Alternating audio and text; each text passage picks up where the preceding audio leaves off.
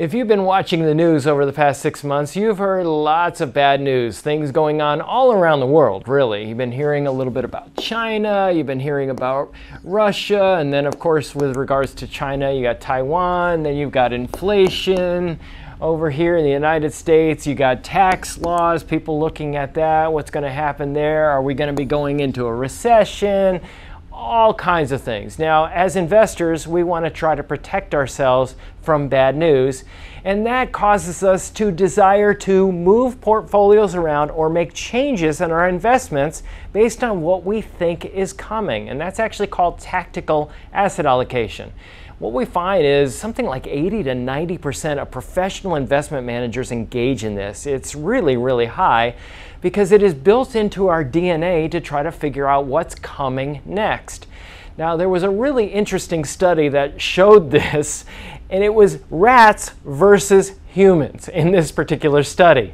And what they did is, it was ingenious. They actually took these buttons, and they had one button that was a red button, and then they had another button which was a green button. And what they did is they said, okay, so we're going to set this thing up so that one will blink on or the other one will blink on, and it will be random. They set it up such that the green button would actually turn on about 80% of the time. The red button would come on about 20% of the time. Now, if you were able to guess which button actually came on, you got a reward. Now the rats, they wanted cheese, right? So what they got is if they guessed correctly which button was going to turn on and they hit it beforehand, they were going to get some cheese. And guess what? They figured out, just by watching, the rats did, that most of the time the green button actually turned on. So they found that they would get the cheese if they just kept hitting the green button and never hit anything else, just the green button. Now the humans weren't going to be outdone by the rats. They were going to figure this thing out, and what they did is they mostly hit the green button, but every once in a while they would hit the red button when they thought that that was going to go on, because they perceived that they saw a pattern going on. Now, what happened was this.